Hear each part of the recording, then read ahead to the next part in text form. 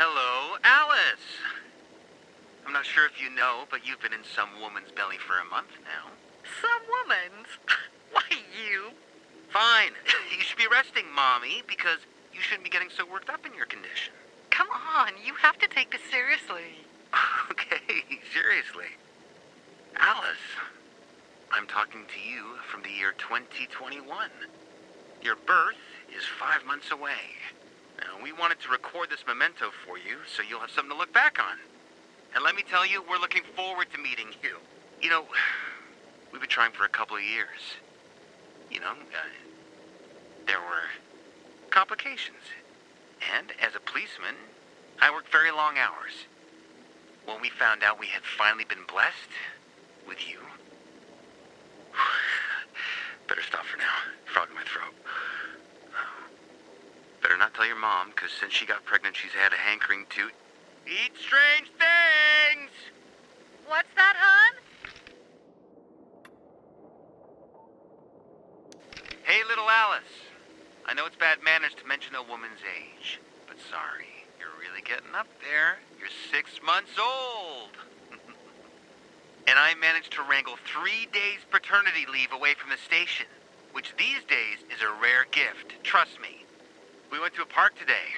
Your mom found it extremely funny to splash me with the water from a fountain, repeatedly. I have a feeling you'll be just like her. I hope so. Maybe you'll have more patience with idiots than I have. At the park, we met some self-righteous jerks. They said we shouldn't have brought you outdoors. You could be exposed. Come on, honey. They were just showing their concern. These are scary times for some people. See what I mean, Alice? Mommy is way more a people person than I am. I really do hope you take after her. Your daddy is more the crotchety type. Don't listen to him. Your daddy's a marshmallow. Alice, I'm gonna be honest with you. Hopefully, by the time you get to hear this virus thing will be ancient history. But you, baby, you are your mom's and my future. And we love you. And that's all you need to know. So there. Dennis, they're in the streets again. Another protest. Ignore it, honey. My buddies at Riot Control will handle them.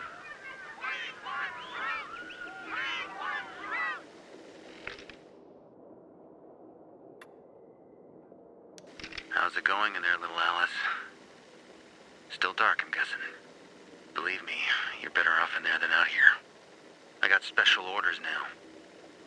We're supposed to monitor people's temperature, isolate them if they're hot. They're building these checkpoints throughout the city. Command keeps saying it'll all be okay. And that's what I tell people out there. But I don't know if I believe it myself. How could it be okay? There's a cover-up going on. They faked the data about the virus's spread. Don't go down that rabbit hole, honey. You'll get yourself worked up again. I suppose you're right. Okay. I think I'll go and lie down for a while. And what your mom really needs is a night out. Maybe a nice dinner. But everything's closed. People had work one day, none the next. It's gotten real tough out there. Even as a cop, I understand why people are taking to the streets. I'm trying to stay afloat, me and your mom. Not to expose ourselves, or, above all, you. I think I'd go crazy if something happened to you.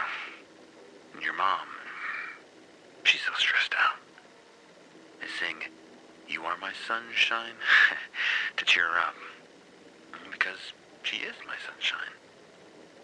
And you'll be our shining star. And together, you and your mom will drive away the shadows. That I have faith in. 2 months until your arrival. We'll be all right, little Alice.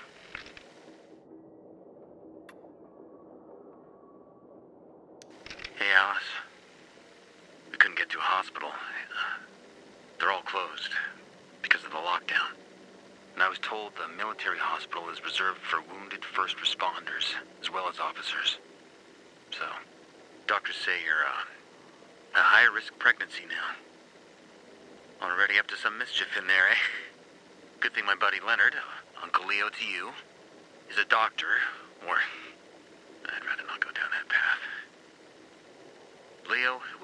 you here at home. He's bringing a nurse, so it'll happen just like in a hospital. Leo expects your mom to go into labor this week.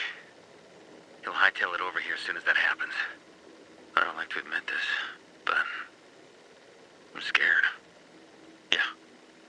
Cops can get scared. Especially these days.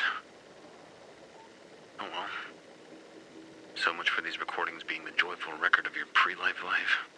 But it's helping me somehow, you know? Talking to you. Since the walls are finished, they imposed martial law. We're supposed to enforce that.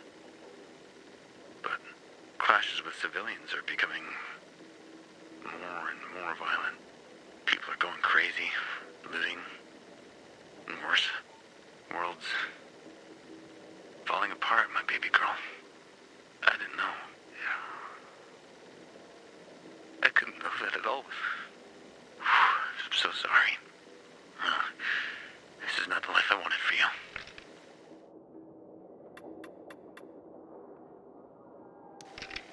It's January 7th, 2036.